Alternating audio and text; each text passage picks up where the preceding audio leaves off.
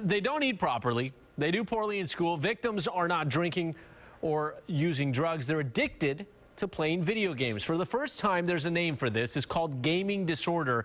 And as 8 on Your Side's Peter Bernard explains, it's a serious problem across the country and right here in the Bay Area. Clearwater Insurance executive Niall Madley. They're fun, they're awesome, and you're not hurting anybody. Enjoys spending free time playing video games. He's been at it since he was a little kid. Working full-time limits when he can play. I know a lot of people who play way too much all day, every day, whenever they can. I guess you could say I have the symptoms of the addiction, but I don't have the full-on addiction. Hannah Lemire is also a lifelong gamer. Her entire family enjoys playing. I pretty much have been playing since I could hold a controller in my hand. Hannah and Niall are part of a generation where, at least for some, video games have replaced playing in the park, riding a bike, or going to the beach. The World Health Organization recognizes it as gaming disorder. Yes, it's a real thing. USF professor Dr. Christopher Kalibi sees it in his young patients all the time. The gaming is a thing that has affected society with a lot of ripples in it.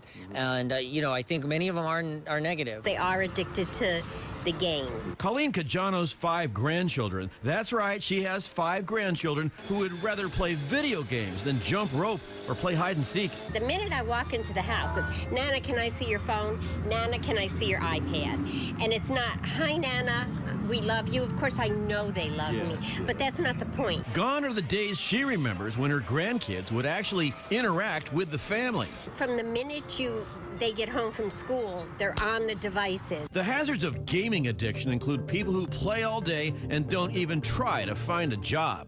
Who have dropped out of college, who have dropped out of school, who hardly leave their house, who don't have friend networks. Serious video game addicts can seek treatment, but they must be motivated. Those who are in treatment and want to change could have can have a good success rate. Video game makers are clever at luring you in and making it hard to quit, like smoking or drinking. They're designed to keep you coming back for small things over and over and over again. And I think those are the ones that really rope you in to doing it, and then they purposely slow the game down. It's not all doom and gloom. There are plenty of players that know when to stop. Gaming can be a really great thing. It can do a lot of great things, but we need to use it as a tool for such. Then there are gaming addicts who let their life suffer for the gaming habit. There's a good correlation with the more games, the worse grades.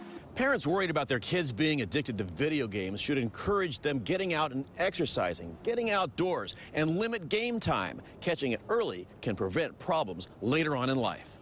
In Tampa, Peter Bernard, News Channel 8.